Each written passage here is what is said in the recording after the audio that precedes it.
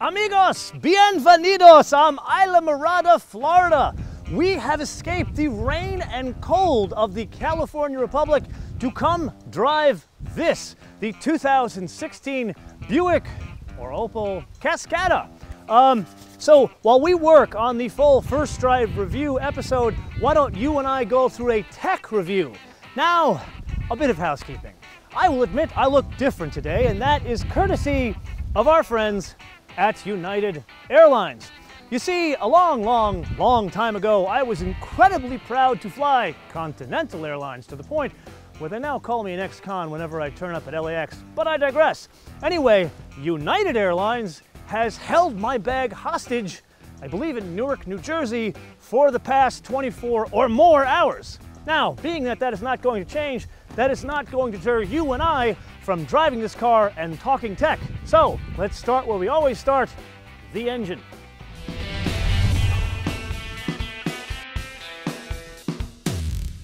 Also, bist du fertig? So this is David Dunbar Buick's most fabulous car, right? Well, not exactly. This specific car was designed and engineered by the folks at Adam Opel AG in Russelsheim, Germany. But it was the Buick engineers and people in Motown that said, you know what, we could really use a convertible, and I agree.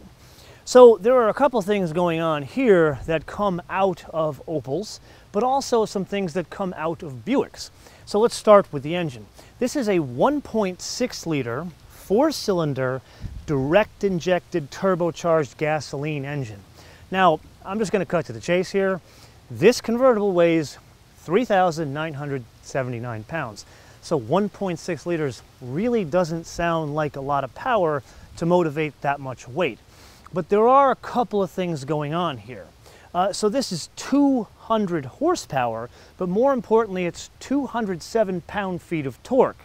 Now, the most interesting part about this is for 10 seconds, this will develop overboost and bring the torque up to 221 pound-feet of torque. So the only other car that you and I have actually driven that does that is a $180,000 Porsche 911 Turbo S. So it's got that going for it. Anyway, there are actually more engines on offer in Germany, and we do cover them in the full first drive review, so make sure you come back for that. Now, the bits from Buick. So this is, think of this as like the big engine, the high horsepower motor in the Opel, but in the Opel model, it is only on offer with a manual transmission to handle that additional torque from the overboost.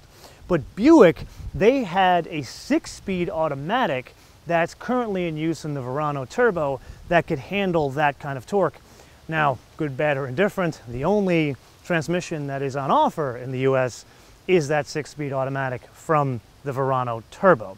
Now, this is all fine and good, but really, how does that translate to the road or driving dynamics? And for that, I think we need to talk about struts. Now, like the engine technology, there are a number of bits here that are liberally shared with other parties on both sides of the Atlantic from General Motors. So I've been very honest with you guys in sharing that I have a soft spot in my heart for Buicks because I grew up at least half my formative years on Buicks. And now more modern day Buicks, Buick is really one of the only car manufacturers that offers a sedan with a turbo engine and a manual transmission on these shores. Now that car, the Buick GS, has way more torque than this car. So what they've done is they've taken the front suspension of that car and built it into this car. And that is to say the hyper strut suspension. So it's way more than a McPherson strut. Basically, it's a strut that has a whole different assembly knuckle that connects the wheel, the brake, and all that stuff to transfer the torque to the front wheels. And the logic is to completely minimize torque steer in a front-wheel drive vehicle. Works well on the GS. Come back for the full first drive review to find out how it works here. But this works in conjunction with an active stabilizer bar and hydraulic bushings. Now, this is all very fancy technology here that has worked in other General Motors cars, but the rear, let's just say, that's torsion beam. Now let's put aside some of the technology and focus on more of the interior, which in a convertible has more to do with the lifestyle of a car that has had the roof sawed off. Now, if I'm being completely honest, look at video or pictures of an Opel Cascada and look at this Buick. They're virtually identical. But in reality, there are 600 different parts between the two cars. Yes, one of them is the actual badge, but there's also the transmission and a lot of the bits that affect the mechanicals. But one of the big changes is on the inside of the car, and that is the seats themselves. Now, I am told that Europeans like firmer seats and Americans like softer seats. Now, my heritage is a European. I've lived in Europe twice, but I am a full-blooded American, and I prefer firmer seats. So I'm a little bit confused by this one, but in reality what Buick did was a softer compound of foam to change the makeup of the seat, which is to make it a softer seat. That also necessitated different seat covers, so whether it's cloth or leather, they are different than the Opel version. Then look at the dash. Now this is standard fare Opel, which is to say logical but very busy. I actually counted the number of buttons. There are 68 buttons on that dashboard. Now, I'm not a huge fan of like the unified controllers you see in Mercedes and BMWs. Like, I much prefer the very logical layout of, and really simple logical layout of the Porsche interiors. And I'd love to see that here. Now, moving on to really the most important part of this car, and that is it's a convertible. So like most German convertibles, which this qualifies as, you can operate the top up to 31 miles an hour, up or down. Then once it's down, you've got the screen here, and you've got a second one here, so you've got some protection from the wind buffeting, whether you have people in the back or not. Now, that's about all of the bits that are technically related to the car and its transformation from Opel to Buick. But that still leaves us with a very important question.